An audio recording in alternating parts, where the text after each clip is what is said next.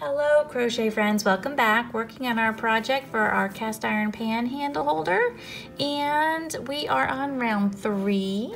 We are going to start out, let's see, we have 14 stitches on our work.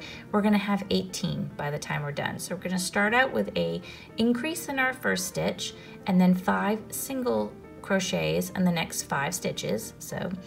And then we'll repeat that, and then we will increase until we're done. So let's see how we can do with this. First stitch, we're going to do that increase again. So yarn over and pull through, yarn over and pull through 2. So there's 1 single crochet. Go back in that same stitch for the increase.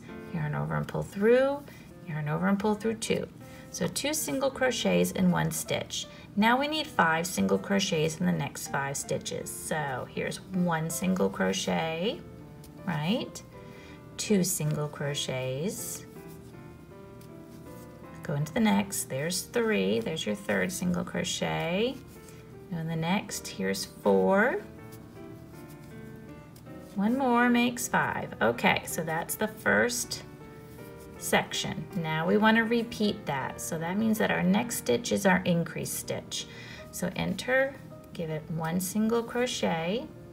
Go back into that same stitch for the increase and give it another single crochet. Okay, everybody with me? Nice and easy, right? All single crochets.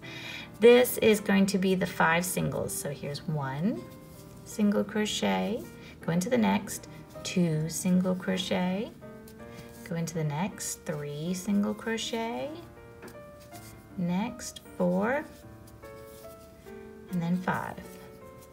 So now we have 14 stitches that we just did, right? We just did 14 by repeating those. This will be 15 and 16, and the next one's 17 and 18.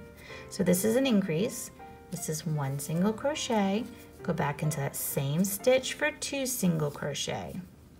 All right, go to the next one. 1 single crochet, and then 2 for the increase. All right, we have 18 stitches on our work now. You can take out your marker if you'd like. I'm going to pull it out just so you can see what we've got so far. We have 18 stitches. It does look like a little bowl or something, I don't know. But it looks right. This is the way it should look. If you want to sew in this tail, you can do that. I would do it fairly soon because once we get to the bulk section, it's a little challenging to get inside of it because it becomes a tube. So it's harder to turn it inside out. So if you want to knot that off and weave it in, feel free to do it anytime now, okay?